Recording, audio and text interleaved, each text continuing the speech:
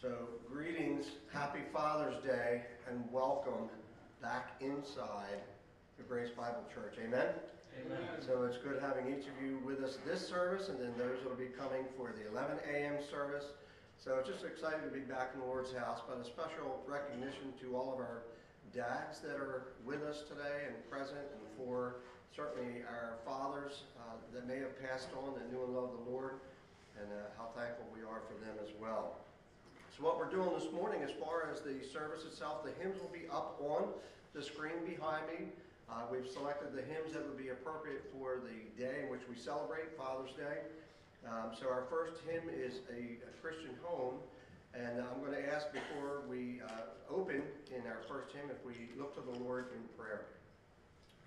Heavenly Father, Lord, we do thank you for this day as we have separated ourselves for a season, for a time here, Father, to come into your house, into your presence, and to worship you, Father, for the fellowship of the like believers, for the joy that it is to be in your house, Father, with these that love you and know you and desire to serve you. So, Father, these are different times that we find ourselves in, and we're not trying to skirt around that. We know this is just a difficult time for some folks, maybe not yet ready to come back and just want to watch the services online. And, Father, we understand that.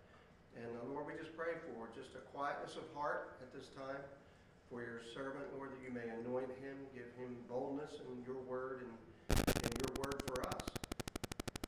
So, Father, we just commit all this unto you. And for those laid aside, we do think especially this morning of our sister Katrina. We know it's their desire to be here, and Father, in her time when she recovers, but Brother Joe, even this morning, will be here. So we commit them unto you, and then others we're aware of and unaware of, Father, you know the needs of each.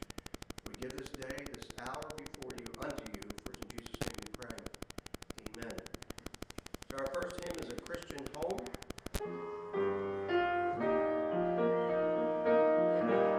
We'll let you stand together as we sing. Ready?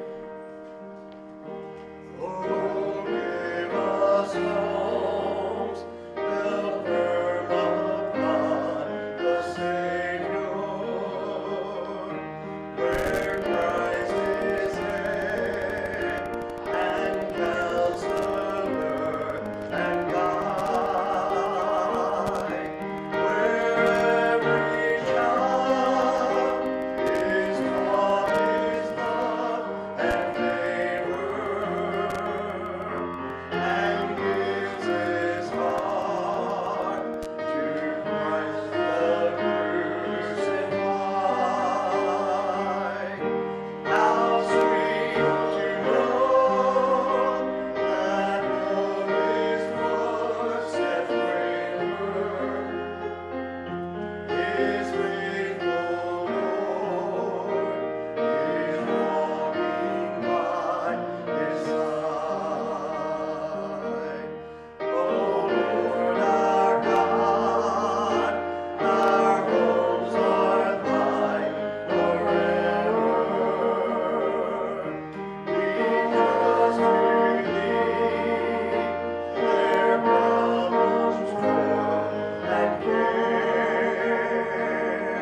Their gods of love, no enemy can sever. If our always Lord and Master there, be thou the center of our least endeavor. Be thou our guest, our hearts and homes to share. And I'll say for Ron, just right across the page to 536. For all of you, the words are up there, so you just scramble to see where we are. Happy to home when God is there. Happy the home when God is there, where love fills everyone. When we're united, word and prayer.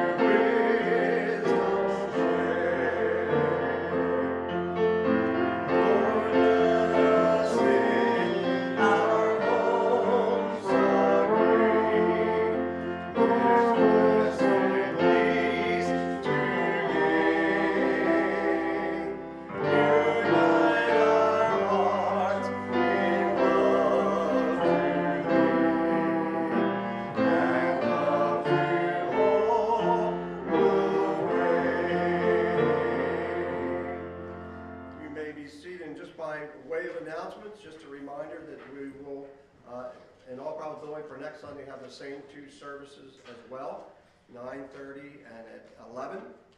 And if you are wanting to change to a later service, or someone later wants to come to earlier, please just kind of let Jen and Rick know, so we have a balance. You know, Lord willing, by next Sunday, maybe a different number, right? Maybe all one service. We'll just play it by ear. As far as midweek, just a reminder for the prayer meeting on Wednesday night at 7 o'clock. And then as far as the activities that will be moving forward as we get further clearance and understanding, we'll be making those announcements. We are having junior church this morning. We are set up for that downstairs, and it should be a good time with our young people downstairs. And that'll be again next week at the first service. So we appreciate those with little ones making it out early, making an effort in getting out early as well. Since we will not be taking up tithes, there will be a plate, Rick, right? Oh, and on the way out, okay. So as you exit this morning, we'll be exiting from the side door. That way, if anyone's arriving early for the second service. It is nice to say that we have a second service, isn't it? But you'll be exiting that side. If you have your tithe, you can drop it there in the plate as well. And then, Jen, for next Sunday, we'll have a list for food pantry on the back, so as they come in, if they want to check that as well. Since we are not taking up tithes this morning, I would like to take what that time would be. We'll be doing this at both services as well, for testimonies for our dads. If you're here this morning and your dad has had an impact in your life, maybe it wasn't your father, maybe it was your father-in-law, or whoever that may be that was that godly influence to you. A quick word of testimony from anyone.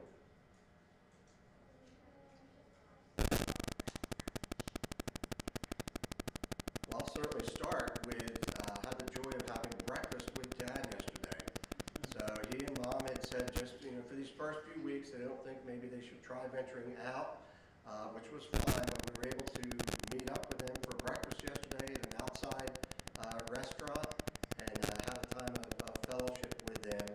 And just the joy of Dad's consistency in his testimony throughout my life. There was never a time of seeing a waver in his faithfulness to the Lord and his faithfulness in serving the Lord in whatever ministry God called him to. And so I praise the Lord for that influence, not just from him, but also for my father-in-law. Dad was one of the original members and founders of Grace Bible Church, and he was truly a man that you saw a radical change in his life once God got a hold of him.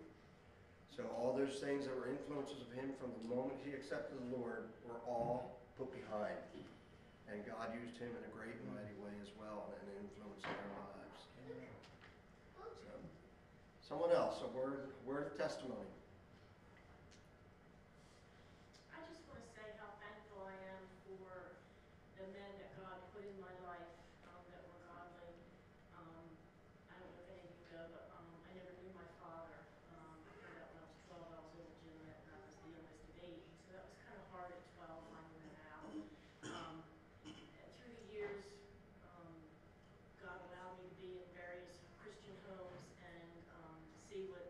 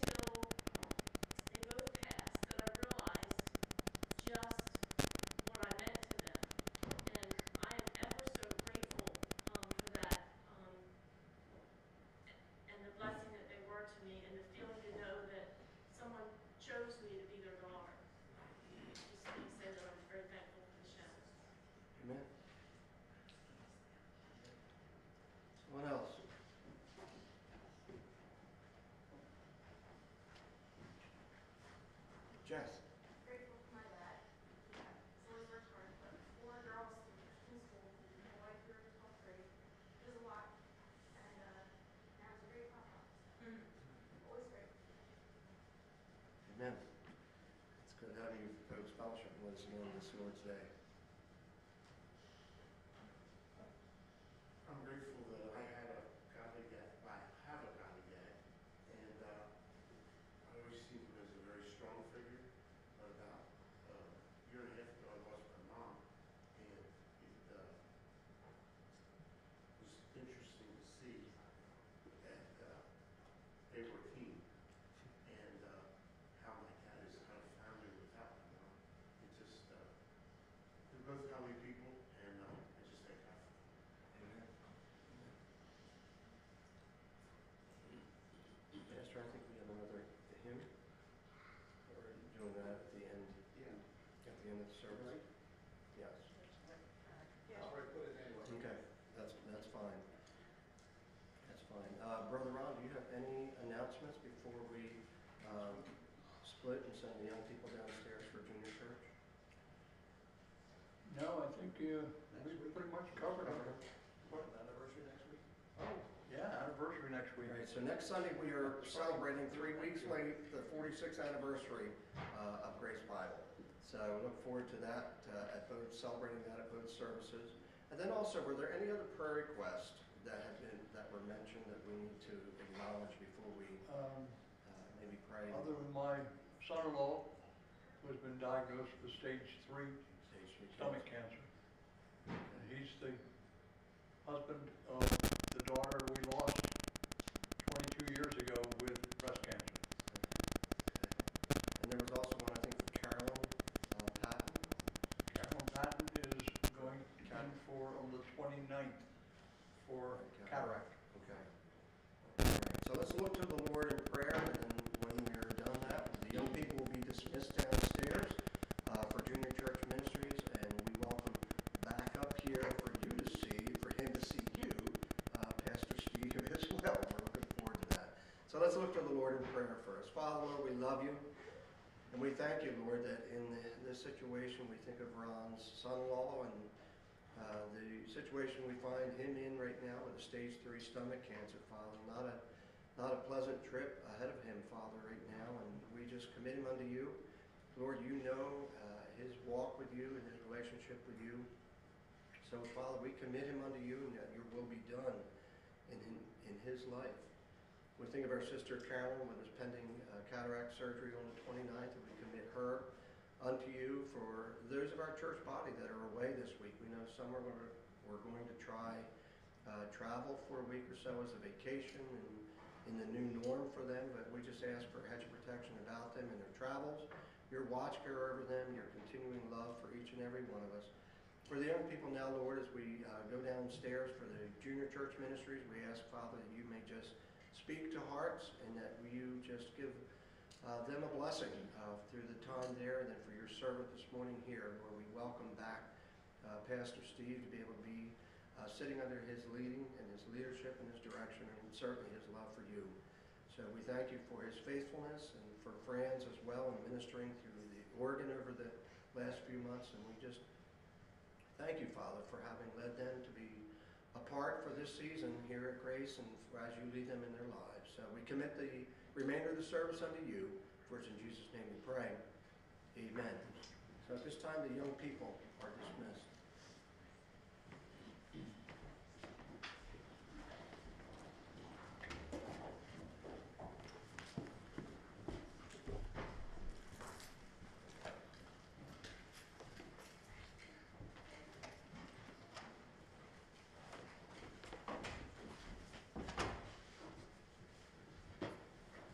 It is great to actually see you again, or at least the upper half of you in a number of cases. I have looked forward to this day for umpteen weeks now, and I'm glad that although we have a camera in front of us, I'm not actually preaching to a camera, but real live human beings. You have no idea how much I look forward to this. To preach to people who can respond, who can even talk back to me. So it's great to have you with us today. This is a day that we celebrate fathers and grandfathers and great-grandfathers.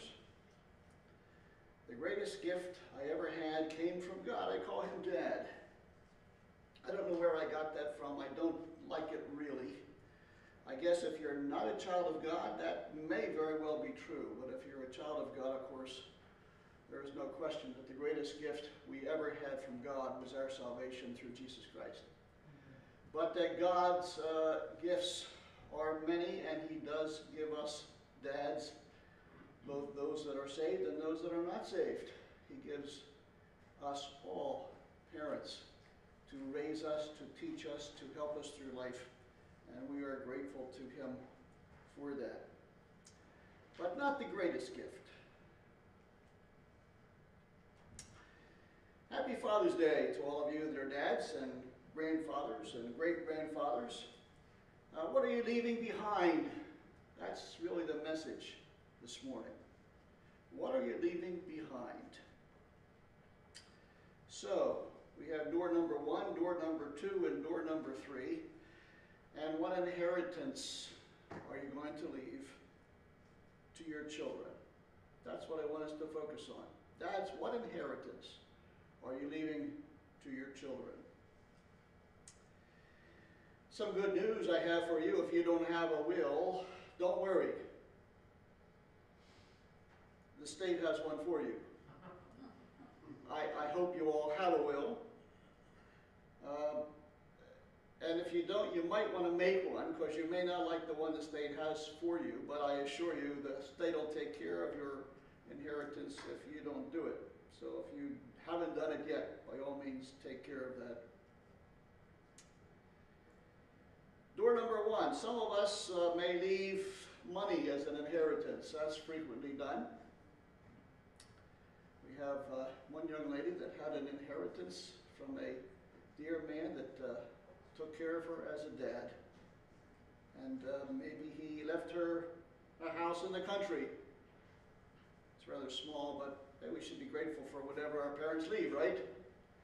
Or maybe you are leaving land. That looks like Lancaster area. 100 acres in Lancaster County. That'd be nice as an inheritance.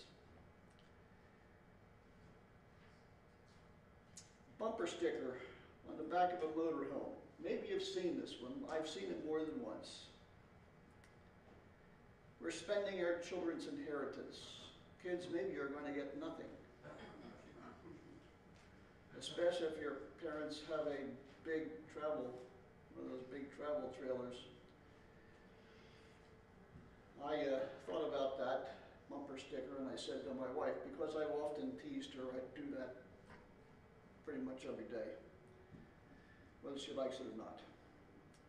And she's not really interested in necessarily retiring and getting into a travel trailer and traveling the country. I thought it'd be a neat thing to do, but it's not her cup of tea, which is fine. In any case, we were going down Turnpike, New Jersey Turnpike, actually going up it, and I saw this travel trailer, that shiny, beautiful, large. And I thought about that bumper sticker, and I said to my wife, let's buy one of those travel trailers. Just kind of to get our goat, which I do sometimes. You guys do too, I think. And she said to me, Steve, that was a horse trailer. So I didn't run out and buy one of those. But I do want to share with you really this morning, in all seriousness, 2 biblical principles for leaving an inheritance to your children. Hopefully you have a, well, I don't know, we don't have a bulletin. You can't write on the back of the church hymnal because we took those out. But if you have anything to write on, you might want to jot these down. Just 2 items, 2 principles for leaving an inheritance to your children. But first, I need to share with you 2 case studies to kind of lay the groundwork to help you understand. So the first case study is the case of Joseph, and you're familiar with him, I'm sure. And if you brought your Bible, I think we took a few Bibles out too, right, so that nobody would get any chance of any kind of germ. But if you brought your Bible, and I hope you did, turn turn to Genesis chapter 37 as we begin our case study of Joseph. And you notice that his father, Jacob, dwelt on the land where his father, Isaac, was a stranger, and it was the land of Canaan. And these are the generations of Jacob. Joseph being how old? Verse 2. How old?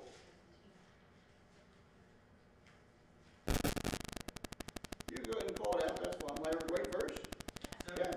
17. See, I can't do that with camera. Camera doesn't answer me back. He's 17. He's a teenager. Just 17 years old. And I'm sure you're already familiar with the story. It's a famous one. There were a number of brothers that he had, and his brethren saw that his father loved him more than the rest of them. And as you know, because he loved him more than the others, he made him this fancy coat. Sometimes it's called a coat of many colors. It's really a long-sleeved coat such as royalty would wear. In other words, he stood out. He looked like somebody important. He stood out compared with them. And I'm assuming you can already put a biblical principle together. It's not one of the two that I'm sharing with you, but I hope you do not make the mistake of showing favoritism toward any one of your children, or grandchildren, for that matter, because it hurts. And it hurt his brothers, and they did not like it. In fact, they hated him because he was the favorite one. And they couldn't even, end of verse 4, they could not even say shalom to him. They couldn't even speak peaceably to him. And Joseph, verse 5, dreamed the dream, told it to his brethren, and they hated him how much? Even more. Now, I think Joseph is a pretty smart kid. I think he could add up 2 and 2 and get 4, and I think, it's just my personal opinion now, but I think when you look at the dream, that it didn't take too much common sense to recognize that the dream showed him as being number 1 of all the kids.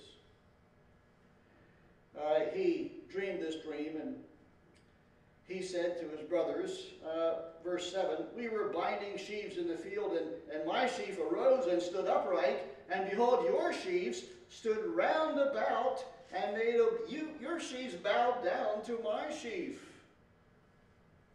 I don't know about you, but if I had dreamed that dream, I'd have kept it to myself. His brethren said to him, "Shalt thou indeed reign over us?" They had no problem interpreting the dream. "Or shalt thou indeed have dominion over us?" And they hated him even more. And he dreamed another dream. And he didn't have the sense after the first dream to be quiet about the second one. So he shared this second dream. He said, "I dreamed another dream, and the sun and the moon and 11 stars made obeisance to me." Sun, moon, 11 stars. How many brothers did he have? He had 11 brothers. He also had a father and a mother. Sun and moon, your parents and your 11 brothers, they're all going to bow down to you? That's a lot of chutzpah, as they say, I guess, in Hebrew. And he told it to his father and his brethren, and his father rebuked him and said to him, "What is this dream that you have dreamed? Shall I and your mother and your brothers indeed bow ourselves down to you? What are you talking about?" And his brethren envied him, but his father observed, his father thought about the saying.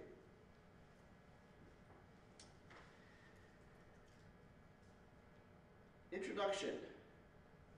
Genesis 37. That's what starts it all.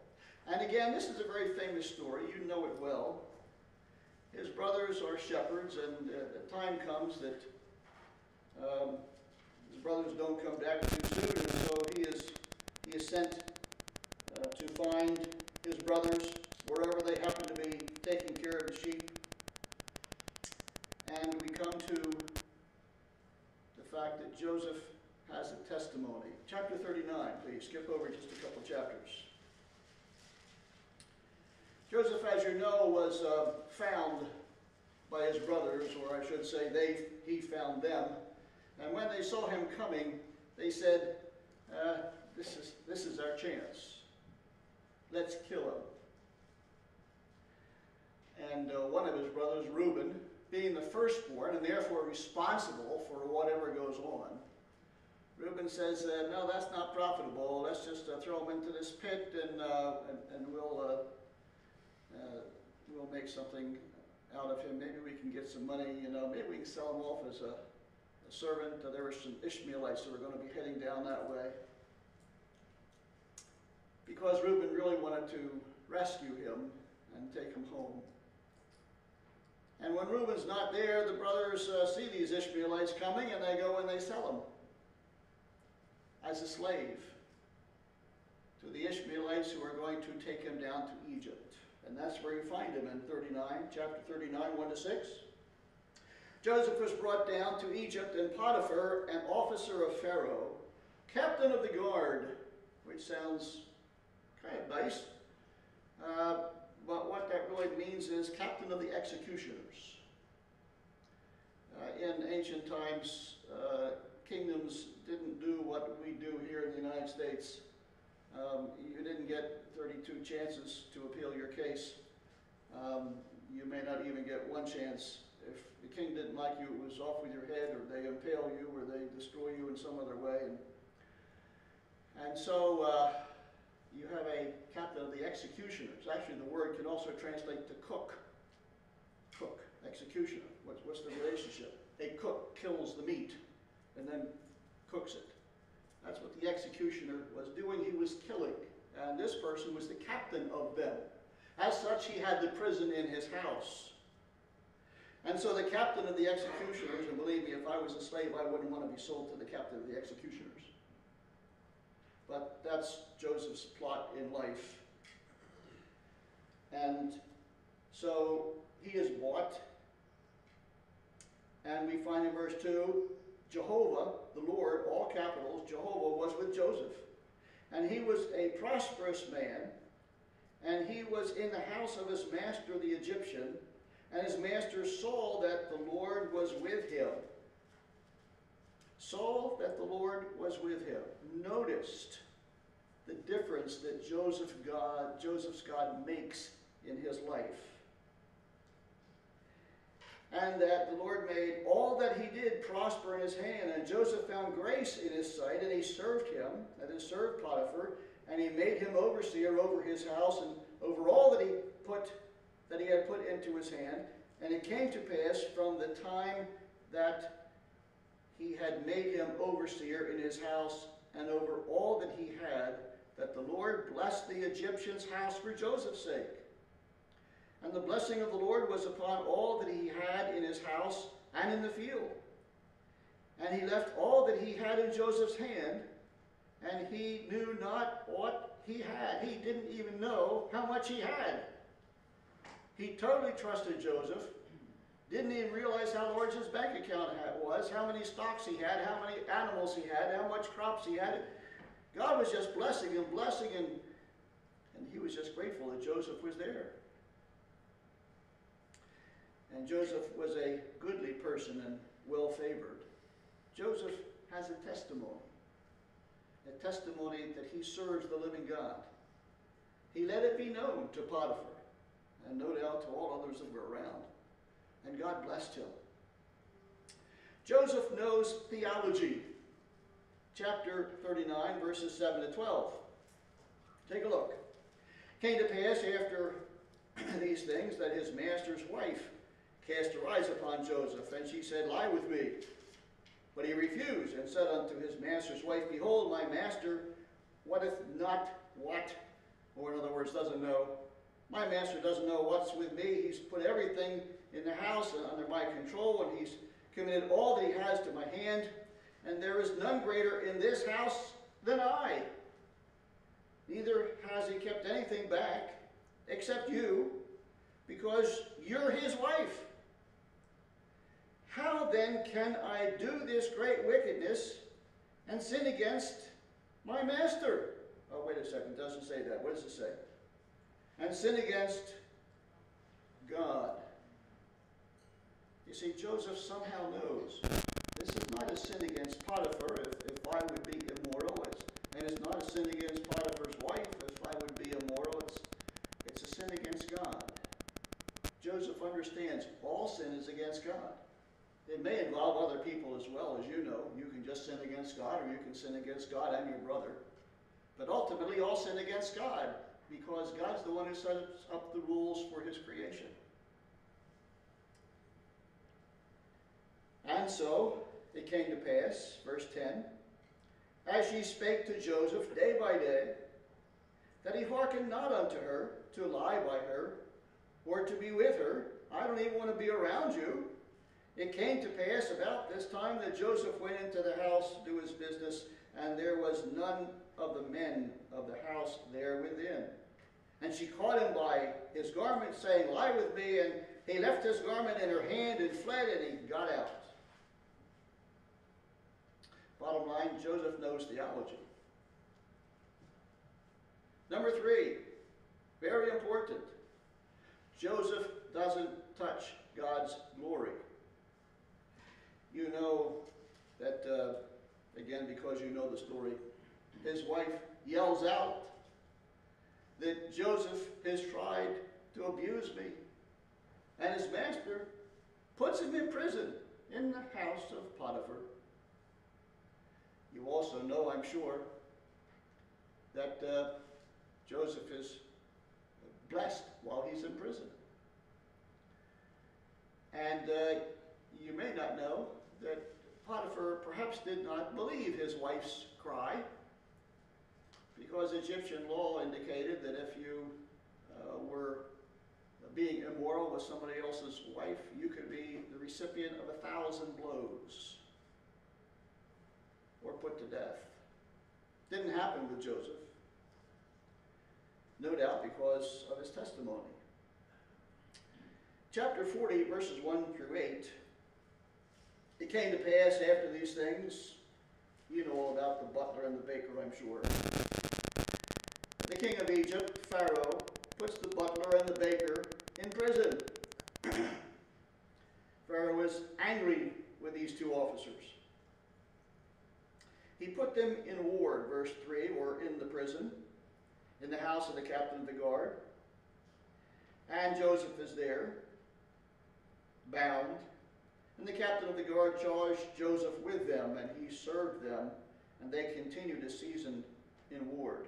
The captain of the guard says, Joseph, you take care of these guys. And they dreamed a dream, both of them. And I believe that you are familiar with the dream. Each man had a dream, and they have similarities to them, and the butler is concerned about his dream, and Joseph comes to them in the morning, verse 6. He said, Why are you so sad? And he asked Pharaoh's officers that were with him in the ward, in prison, Why do you look so sad today? End of verse 7. They said to him, We have dreamed a dream, and there is no interpreter of it. And Joseph said unto them, Do not interpretations belong to who? To God. You notice he didn't say, Oh, I can interpret your dream. He doesn't touch God's glory. He gives God all the credit. Interpretations of dreams belong to God. Tell them to me, I pray you. And the chief butler told his dream to Joseph, and he said to him, In my dream, behold, a vine was before me, and in the vine were 3 branches, and it was as though it budded, and her blossoms shot forth, and the clusters thereof brought forth ripe grapes. And Pharaoh's cup was in my hand, and I took the grapes and pressed them into Pharaoh's cup, and I gave the cup into Pharaoh's hand. And Joseph said, This is the interpretation of it. The 3 branches plagues, in 3 days you are going to be lifted up and restored to your position serving Pharaoh. Well, that's great news. A whole lot better than being executed, which is entirely possible if you don't please the Pharaoh. No doubt thinking that, oh, that's a pretty good interpretation. I want to tell you my dream. And then the baker told him his dream, and you know the result of that too, I'm sure. It ended up very different than with the butler. And he was going to lose his head in a different way. It'll be lifted up by being cut off, and he was going to be impaled on a stake, and the birds are going to come eat his flesh, and that's going to be the end of you. But they restored the chief butler to his butlership, and he gave the cup to Pharaoh's hand in verse 21, and the chief baker is hanged. And, sad, verse 23, the chief butler, he didn't remember Joseph. He forgot him. Joseph had said that, when you get back to your position, I'm an innocent man. Would you, put in a good word to Pharaoh for me? And I just forgot all about it. How could you possibly forget what this man has done for you, how he's interpreted your vision? How would you forget that? But it's a God thing, isn't it? We need to remember, as we read the Word of God, we are reminded again and again and again and again, God's in control of every aspect of life. And so he forgets. And it came to pass, chapter 41, at the end of 2 full years, that Pharaoh dreamed a dream. 2 years later. What does that mean? That means Joseph is in prison for 2 more years.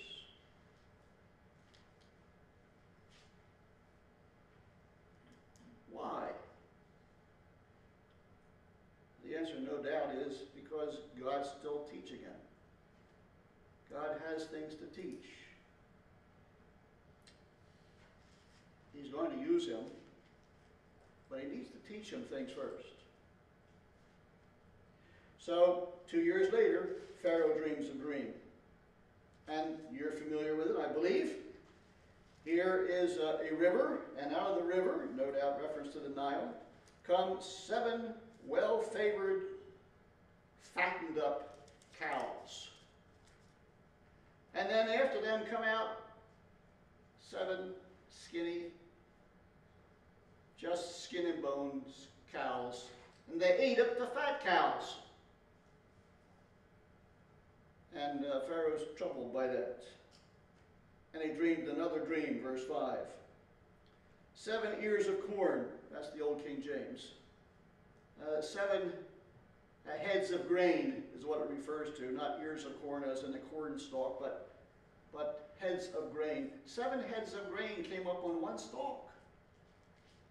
Now, I'm not a farmer, but I don't think you normally get 7 grains. You get 7 grains? I don't think you get 7 grains, 7 heads of grain on one stalk.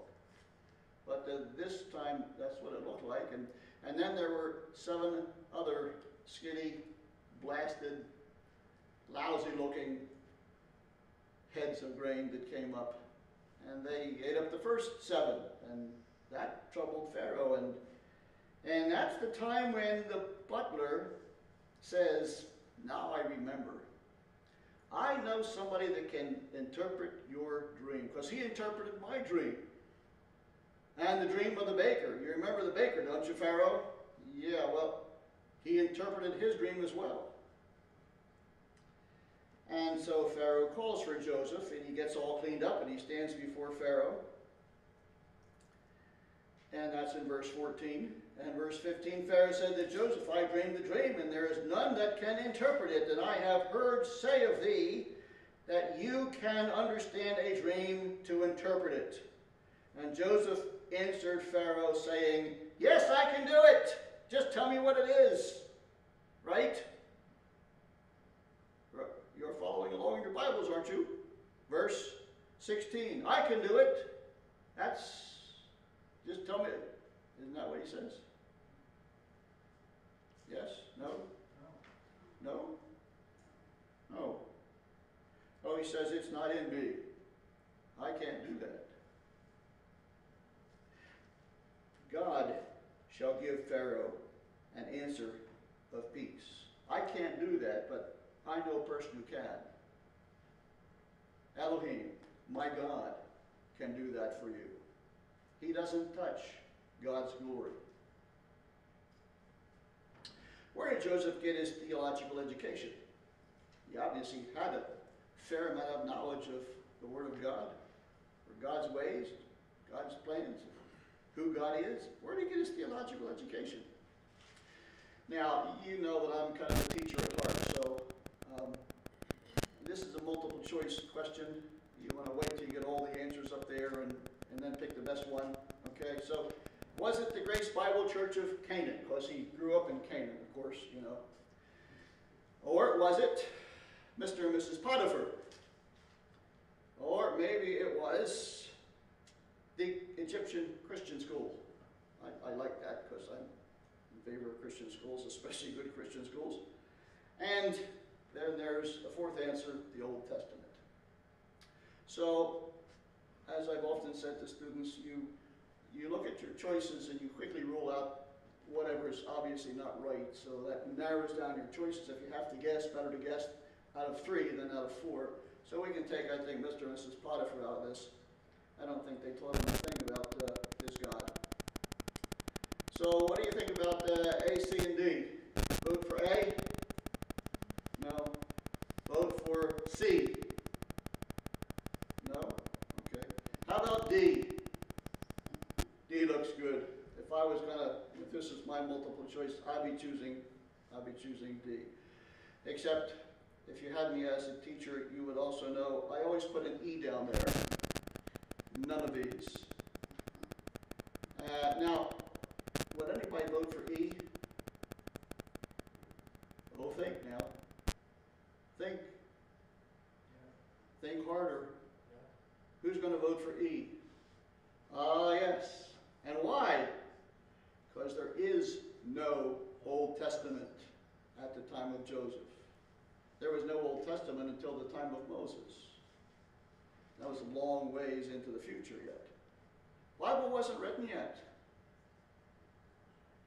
So where in the world would he get this theology from? Well, hold that thought. And let me give you one more lesson from Joseph, which is extremely important for us today, and always really. Genesis chapter 50.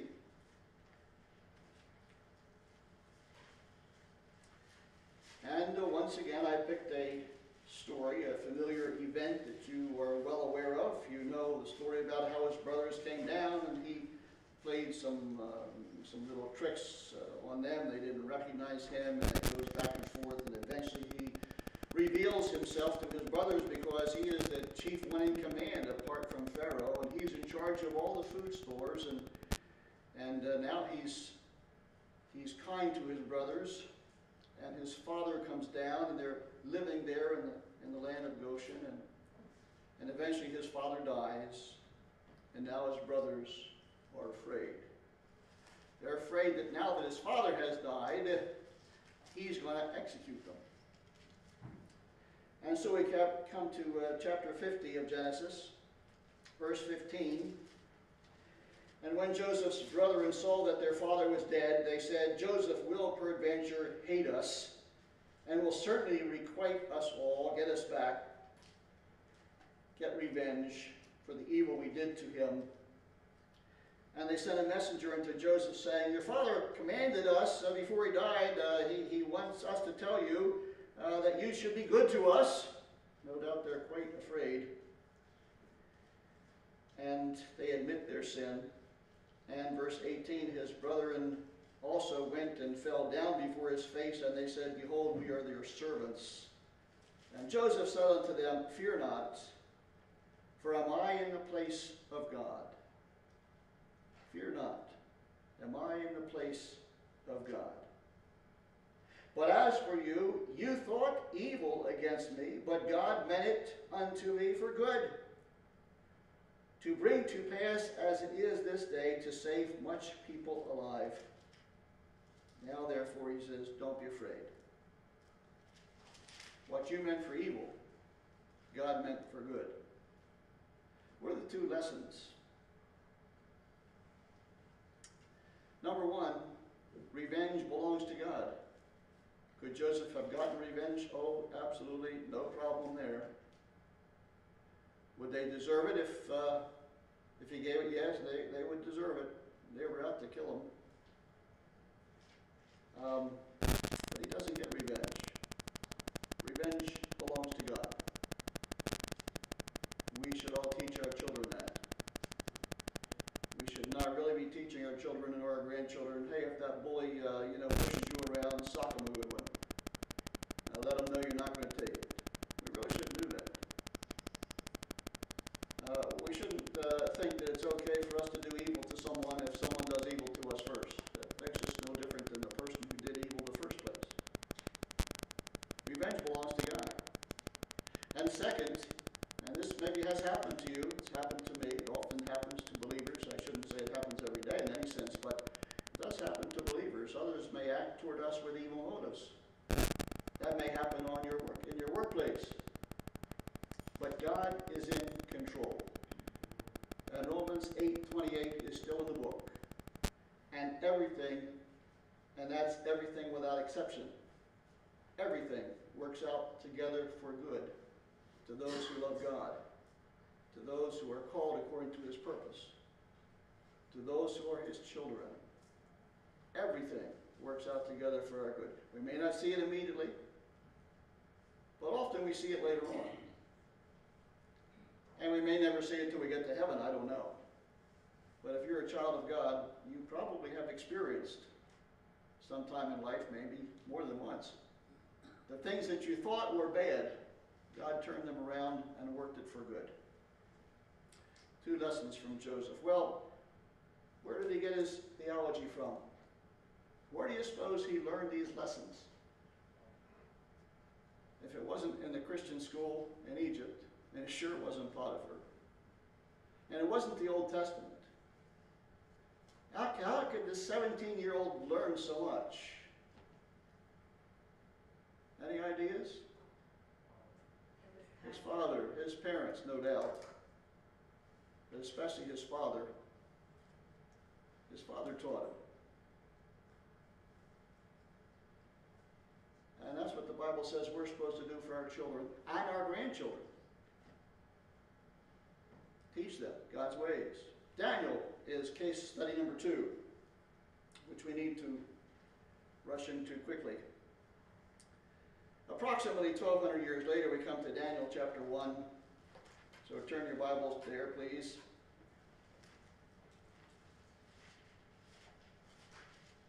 In Daniel chapter 1, you have those famous few verses which tell us that Daniel was taken into captivity to the king of Babylon. Nebuchadnezzar was his name. And Nebuchadnezzar comes and he captures Judah. And he's taking children, probably early teens, verse 4, children who was no blemish. They're physically fit. They're well favored. They're skillful in wisdom. These are children that have a lot of promise. No doubt they're given some IQ tests and found out, well, we take the top 10% here and we teach them our language, our customs, and after we have fattened them up and gotten them physically fit and even better than they are now, we'll give them the very best food and teach them our ways, and then they can serve us. And that's chapter 1, verses 1 to 7. And you'll notice that the names of these three are Daniel, Hananiah, Mishael, and Azariah, verse 6. In verse 7, they changed their names to Belteshazzar, and Hananiah's name is changed to Shadrach, Mishael to Meshach, and Azariah to Abednego. And we will study the meaning of those names later on, because that's my purpose to share with you an exegetical study of the book of Daniel in the days to come. Their conviction, chapter 1, verse 8. These boys had conviction. Daniel purposed in his heart that he would not defile himself with a portion of the king's meat, nor with the wine which he drank. Therefore he requested of the prince of the eunuchs that he might not defile himself. Sir, would you mind if we not eat the king's food? And again, you know the story. The king, the master of the eunuchs wanted to be kind to Daniel, but said, I'm afraid I'd lose my head. And so Daniel says to the next person down, who's directly responsible for him, would you just give us a short test? And he does, and Daniel and his friends are found to be much stronger, much healthier, much wiser than everybody else that ate the king's food. He purposed in his heart. They made a commitment to serve God. That's one of the reasons why I believe in Christian camping, because it gives an opportunity for young people to get away from all kinds of stuff that take their attention, to allow God some time to get their attention and maybe work in their hearts, and maybe bring them to the place where they will make some decisions, make some commitments. Their confession, chapter 2, verses 24 to 28. In the meantime, you know, Nebuchadnezzar has set up this image, and let's see, no, that's a little bit later. The image is coming later. We have Nebuchadnezzar having a vision, and nobody can interpret the vision. Well, actually, they said they could. But the king said, no, I don't want you to just interpret my vision. I want you to tell me what the vision is, and then interpret it for me. And they say, nobody can do that. And he said, if you don't do that, I'm going to kill you all. And so the word gets out to kill all the wise guys. And Daniel and his friends are part of that group. So Daniel says, verse 24, to Arioch, whom the king had ordained to destroy the wise men of Babylon. And he went and said unto him, don't destroy the wise men. Bring me before the king, and I will show the king the interpretation. Now, he doesn't know the interpretation yet. He doesn't even know the vision yet. He doesn't know what's going on, but he knows his God. And so he goes before the king. Arioch brings him in, and the king answered and said unto Daniel, whose name was Belteshazzar, verse 26, are you able to make known unto me the dream which I have seen, and the interpretation thereof? Daniel answered in the presence of the king and said, the secret which the king has demanded cannot the wise men and astrologers, the magicians, the soothsayers, they can't show that to the king. They don't know. But there is a God. There is a God in heaven. And this is Nebuchadnezzar's first introduction to the God of heaven. There is a God in heaven that reveals secrets and makes known unto the king Nebuchadnezzar what shall be in the latter days. Thy dream and the visions of thy head upon thy bed are these. And he gives him what he dreamed, and he interprets it for him.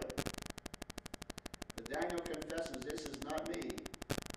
This is God that can do this for you. Daniel has a commitment, and so do his friends. Chapter 3. Nebuchadnezzar has now set up an image, and once again you're familiar with it. And when the band plays, you all bow down and worship. And if you don't worship, I throw you into the fiery furnace. Simple as that. And you know that they did not bow down. They did not worship when the band played. And so you come to verse 12. These Jews are accused by the Chaldeans. There are certain Jews, they say, to the king, to Nebuchadnezzar, whom you have set over the affairs of the province of Babylon, Shadrach, Meshach, and Abednego. These men, O king, have not regarded thee. They don't serve your gods. They don't worship the golden image which you've set up. So Nebuchadnezzar, in his rage and fury, commands him to be brought before them, and he says to them, listen, guys, when the band plays, you better bow down. I'll give you another chance. You know, you're nice guys. I'll give you another chance. But when the band plays, you better worship or you're fried. And verse 15, if you're ready, when you hear the band, you worship. But if you don't, end of verse 15, who is that God that shall deliver you out of my hands? Oh, challenge God. Shadrach, Meshach, and Abednego answered and said unto the king, O Nebuchadnezzar, we are not careful to answer thee in this matter. Or in other words, we don't need to have deliberation. We don't need to consider this. We don't need to pray about it. If it be so, our God whom we serve is able to deliver us from the burning fiery furnace, and he will deliver us out of your hand, O king. And if not, be it known unto you, O king, that we will still not serve your gods, nor worship the golden image which you've set up. They had commitment. No matter what it cost us, we're going to serve our God. No matter where it takes us in life, no matter what country we go to, no matter what person we must speak to, no matter what work we must do, we will serve our God, whatever it takes, even though it means our death. How do you think these young men develop such character? Got any ideas? These are just teenagers when they're first taken.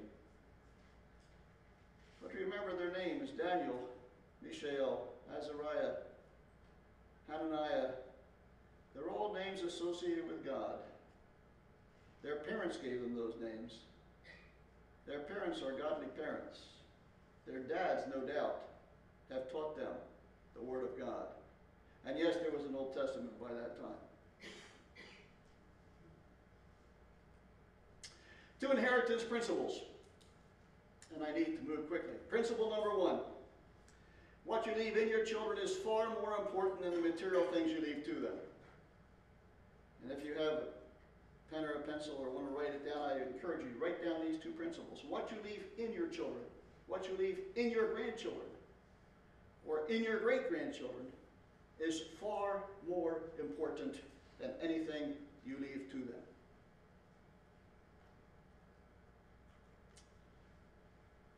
And I need to give you some information before we go to principle number two. I decided to write my last will and testament. And so I share this with you before we go to number two.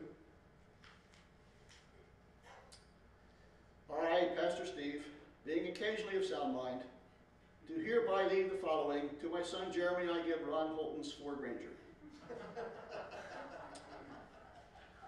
Now, wait a minute, it gets better. To my daughter Christy, the farmer's wife, I leave Rick and Jen's chickens. To Jack, my musically talented grandson, who I wish I had some of his musical talent. He's going to get his license next month, so I leave Jim Eller's violin and red truck. And to grandsons Luke and Jake, I leave Don Stimson's Christmas tree farm. You laugh. Why do you laugh?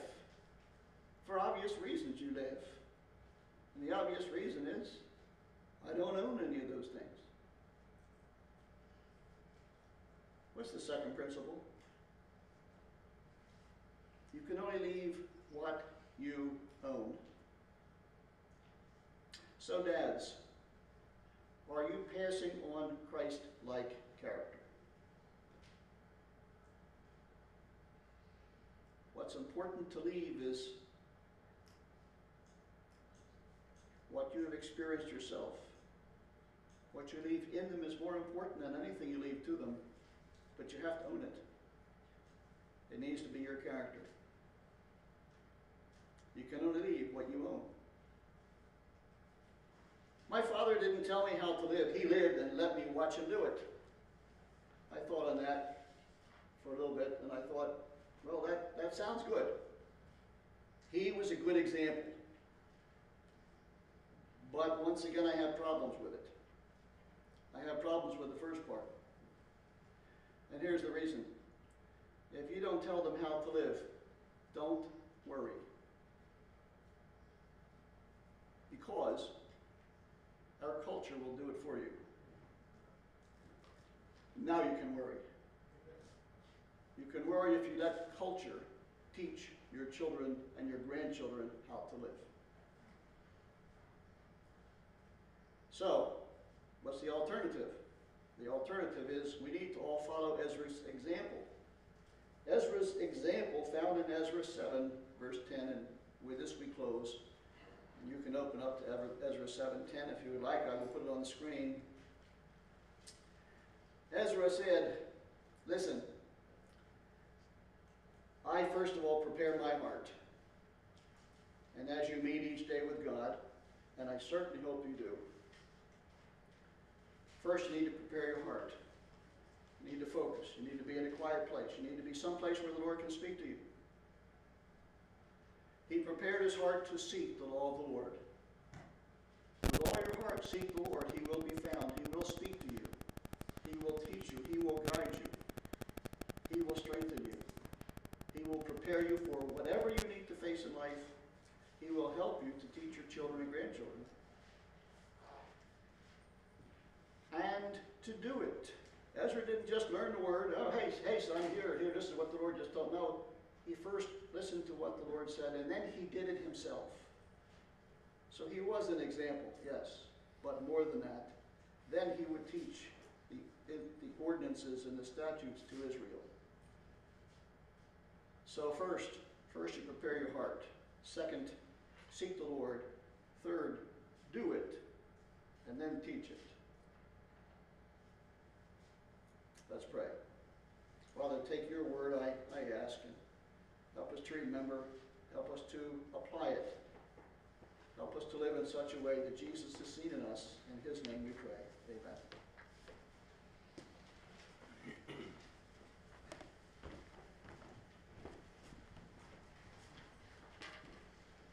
Thank you, Pastor Steve. And this morning we're going to be closing with a hymn that's familiar to us and actually appropriate following our challenge this morning, Father's Day message.